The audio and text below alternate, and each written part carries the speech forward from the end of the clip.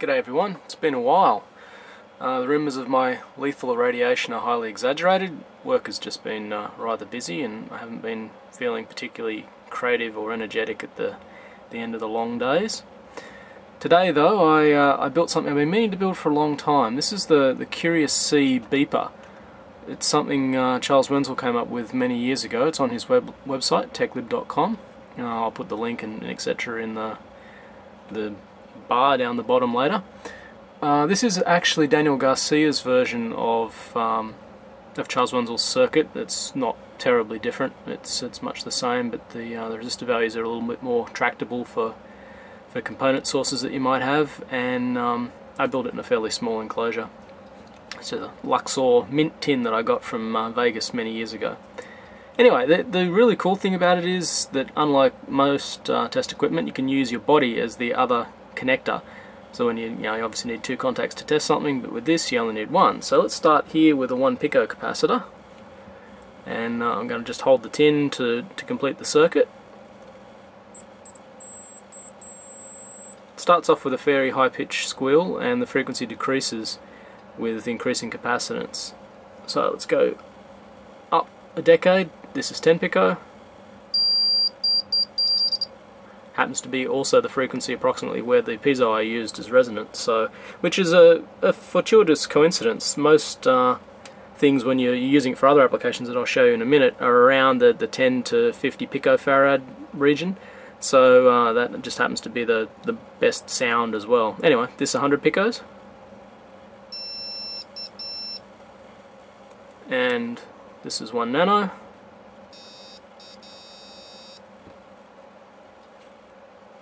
This is 10 nano. Oops.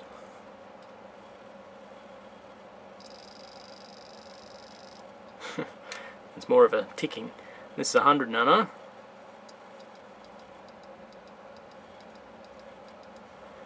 And this is 1 microfarad.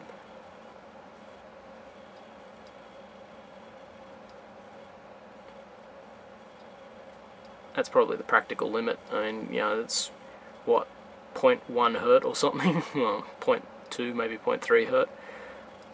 But it is a very cool little tool for other things. Capacitors is one fairly obvious application, but honestly the most useful thing I've found is for looking at bifailure or n-failure transformers, for working out which wire is which.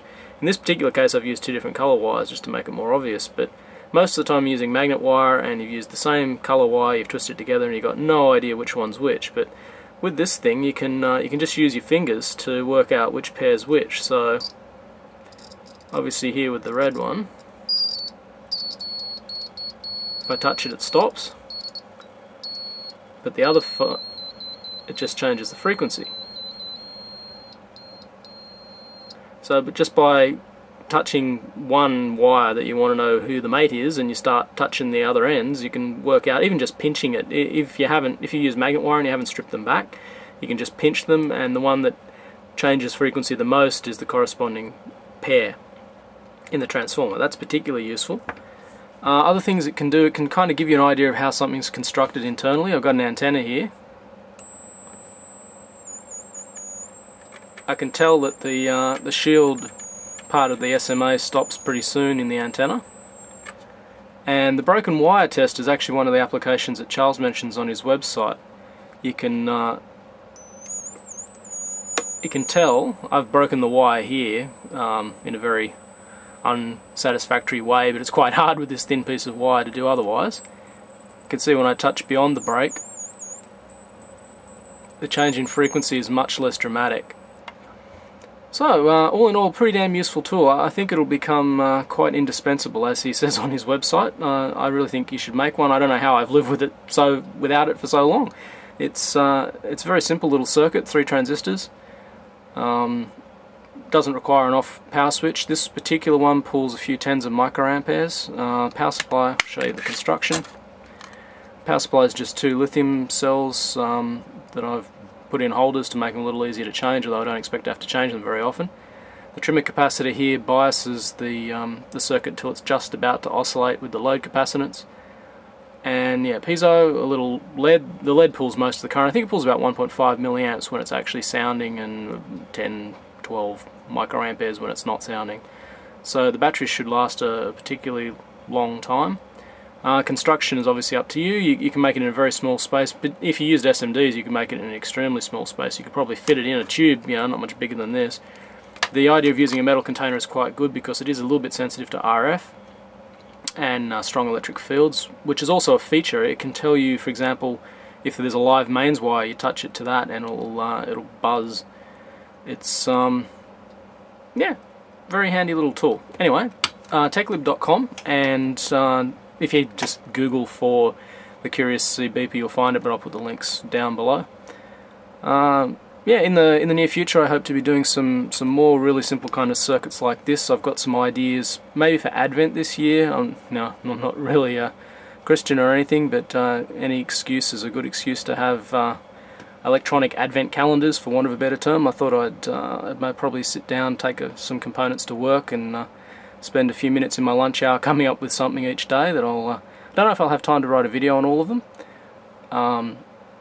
But I'll probably stick them up on my website, or at the very least I'll sketch them out and post the sketch on, who knows, I might do a YouTube video on them.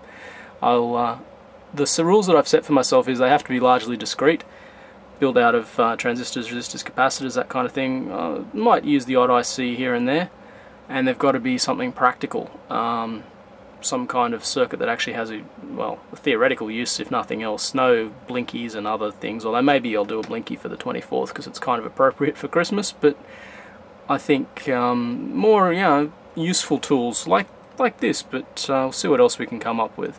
There's some creative people at work that I work with, and I'm sure we'll bounce ideas off each other, and perhaps we'll do some pretty cool circuits. And doing 24 of them in a row is going to be challenging, but we'll see how we go.